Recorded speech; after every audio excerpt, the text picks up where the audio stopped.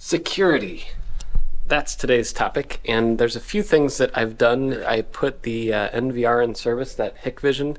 After last video, I found out that you can actually reset the password using an online utility. It's actually pretty insecure. It's like a hash algorithm, like a salt in the hash, and the salt is the date that the NVR thinks it is. So anyway, we got that working, but then I found out that you can't actually use it in modern browsers. You have to have a plugin. The plugin requires a Hikvision software download. The reason Hikvision is not available in the US is because of sanctions. So this NVR is working and is recording, so I could grab footage off of it, but it's not going to be a long-term solution. So I will be making an NVR with a Pi with a new rack mount unit that I talked about and hinted at previously, so subscribe for that video coming up. I also am removing this ADT security system. It has a keypad, some cameras, the control box is back there, and I put in a SimpliSafe system. Now this is not sponsored at all. I really just wanted a quick and dirty security system to throw in here. I know there's vulnerabilities because it uses the 432 megahertz frequency. And there's problems with that. You can see that I'll link to a lockpicking lawyer video on it. But I wanted something quick and dirty that would at least alert me to when somebody opens the door and I'm not here, things like that. It has motion sensors. It actually was really easy to install. If you need a quick security system that might not be the most secure thing in the world, but is good for peace of mind, it was super easy to set up. I got that set up. I also popped out all of these ceiling tiles up here, and we were getting a better look at everything. One of the big things that I wanted to do, security is not just a matter of doors and alarms and things like that. It's also, this is a stretch, it's also security in knowing that you made the right decisions building a place. And to that end, I'm working with an architect, somebody who's had some experience building radio studios. And we're going to be building a studio. It's going to be a room inside a room. And originally I had other plans, but I'm not a builder, I'm not an architect. I don't know all the details about these things. I know that if you put padding on a wall, there's less sound reflection. But architects are professionals. They know how to make things work the way that you want them to work. There's things like STC, which is sound transmission coefficient or something like that. There's STC, there's other noise ratings, and you can build a room to a specification. You can say, here's the frequencies we want to reduce, and here's the level of reduction that we want. And I basically said, I want to be able to do almost anything in here at any time, except when there's a train going by. There's a train that rolls right outside here a few times a day. If a train rolls by, I'm going to stop recording. It's too loud. I could spend $100,000 and build a studio, but I'm not going to do that. I don't have that budget. But the architect has been great working on making sure that we have the right things for a roof, to make sure that the HVAC, which is right in the roof up here, the HVAC system won't interfere while I'm recording. Also making sure that lighting and electrical is set up correctly so that I don't run out of power, especially on the workshop wall that I'm going to build. I want to make sure I have enough power for everything. Oh, another fun thing is I found the hot water heater. It's right up here in this little space. So that was a good find. And you might have noticed the new little internet crash cart there. I built it a few days prior to recording the intro and moved all my networking and security gear to it, at least for now. I wanted everything on wheels temporarily so I can quickly move things around during construction if I need to. This cart is actually way overkill for a little network install like this, but A, it takes up a lot less space than that table. The table is a lot nicer for just working on, so I'm going to use it as a work surface. And B, I'm going to use this as like a microwave stand at some point over in that corner. So I figured I might as well buy it now and make it useful for this purpose for now. The other thing I want to do today is replace the electronic ballast in here, and also check some of the other ones to make sure they're all electronic ballasts. These are newer fixtures, so they should be, and they should work with these cool white T8 replacements, the LED tube replacements that I bought that say they work with ballast. So we'll see. If they don't, then that'll be interesting. I brought my light from home. This is like the most overpowered flashlight in the world. It's fun to hold and carry with you. But I brought that because I'll have to turn out power to all the lights to work on one light, because every single light in this place is on the same circuit, which is highly annoying and one thing that we'll be fixing when we do construction. The second task today was to start replacing some of these fixtures with the old fluorescent tubes with LED tubes. And I found a cool deal at Lowe's right now. So a lot of electric companies will actually help businesses replace their lighting because it uses so much power for something that we have a good fix for, which is LED bulbs. And so I found these things. They're on clearance, but there's tons of them. There were like 3 racks of them available, all these T8 replacement tubes, but it's using less than half the power. So whenever I come in here and turn on the lights, it's nice to not have all that power being wasted, especially in the front room where I'm not doing any work yet. So having half the power use is great. That'll save on the electric bill. And I'm gonna go get the rest so that I can replace the rest of these fixtures. I don't know if I'll finish that today or not. So all of the light fixtures out here are now changed out, as well as the 2 up above me. The one that is not working yet is this one right here, and I have bought these direct wire replacements. So we're going to change that a little bit, and yeah, that's my next task.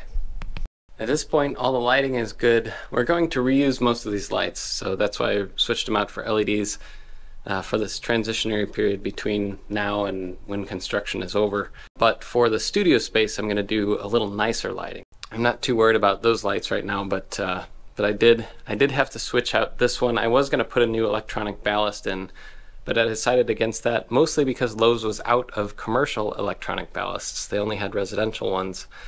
So instead, I bought the retrofits where you take the ballast out and you tie the 2 sides into hot and neutral, and then you just pop in a new LED bulb that runs right off the line voltage, and that's it. So at this point, I'm mostly finished with the little things I'm going to do here. The next thing I'm going to do is put a new router in over here. So we have lighting, security, and next thing is to tighten up the internet for remote access a little bit better and for security. So yeah, a lot of little things to do just to tighten up the security here, and then we'll get on to the next steps. I also started building up a toolkit at the office, just buying a few good tools I needed to have on hand, but since a poor carpenter blames his tools, I won't bore you with that. To close out the first couple weeks, I spent a couple hours knocking down cobwebs, cleaning the windows and glass, and then I vacuumed the entire front space, emptying out about a gallon of dust, cobwebs, and debris. That poor $50 Walmart vacuum didn't realize it'd have to work so hard right out of the gate. So far, while popping out ceiling tiles, I've only found some wire nuts and little bits of scrap cable. No dead animals or rodents, thank goodness. The last thing I wanted to address today is why. Why do I need a new space? Why is my basement at home not cutting it? There's a few main reasons for that. First is I have kids. I have 4 kids. If you have kids, you understand they're very loud. What I've been doing the past couple years now is I usually record at night after the kids are asleep. As kids get older, they don't go to sleep until later, and they also, as you have more kids, they get you more tired at night. So I have 2 problems. One is I'm usually very tired by the time that I can record, and 2 is it's usually pretty late. In fact, these little voiceover bits, they were recorded at 10:27 on a Monday in late May. And yes, I'm tired. Having a space that allows me to record any time of day is going to be huge. So that's number 1. Another big thing is space. So you can see there's a good amount of space here. I'll have an office space, I'll have a studio space, the room in the back with the servers and things. Having the space to be able to set up a project and work on it for weeks at a time without having to tear it down and move it so I can work on another project and set it all back up and then work on it again. That means I can work on a project continuously, and I'll have a few workbenches here where I can have something going on and work on it for a long period of time and get more data and do more testing and have more fun with it. So that'll contribute to having a better, more in-depth video than if I have to set up and tear down things all the time, which I have to do right now.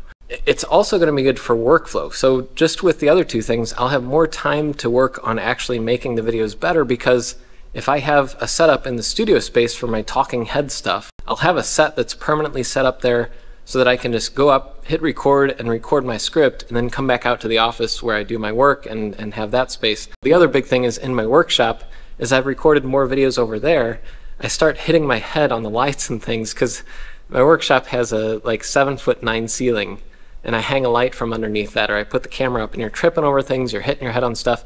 Having a studio space with this higher ceiling is huge. In addition to the why, let's get to the how. So how are we going to turn this space into a studio? Well, there's a few different things we're going to do. The first thing is we're going to build basically a studio inside of here. We're going to build walls inside the walls. We're going to knock out this back wall and put in a new wall back there, and then 3 other walls around it that are going to have a lot of depth to them. They'll have special sound isolating clips. The wall will be separate, so it's like a separate airspace that isolates us from the 2 tenants on the other sides here. The ceiling will also, there will be a hard ceiling up above with a small drop ceiling underneath it, and that'll give 2 layers of protection against the HVAC. So this space currently has what's called a plenum. A plenum is the space that you can see up here above the ceiling tiles. That plenum is where the air comes back into the HVAC system. The problem with that is the HVAC is actually exposed. You can see the inside of the HVAC unit. HVAC units can be pretty loud. These are newer, so they're not as loud, but they can be pretty loud, about 50 to 60 decibels. I did a lot of sound testing in this space before I decided to get the lease, and the sound is not too bad, except when trains roll by outside. Yes, there's a train track literally right behind here. But when a train rolls by, we're not going to record. It's going to be impossible. You can't, I mean, there's ways to mitigate that, but it costs a lot of money. So when a train rolls by, we're not recording, but I do want to record when the HVAC goes on. So we're going to do some tricks like running some return air ducts at different angles to get the sound to be reduced back to the HVAC when it's running. The server room will also be a little bit extra isolated with some insulation, sound insulation. So that'll be helpful. And my goal is to have a workshop wall here with an electronics workbench. We'll get to that in a future video. It's going to be fun. As well as like a camera and gear area for all the camera parts and equipment, tripods, all that stuff. This wall is going to be pegboards, like just tons of pegboard. Over here will be some green screens and drop-down stuff. This will be kind of a pass-through area, so you know there might be a cart here storing some stuff or a project I'm working on. And then over here is going to be the permanent little studio space, so the little like the little talking head area where I'll record a lot of videos. So I got LED lights installed, I cleaned up a bit, I got the security cameras and a little security system running, and I set up a new 2.5 gigabit router with a VPN for remote access. But I'll show you that in my next vlog. Until next time, I'm Jeff Geerling.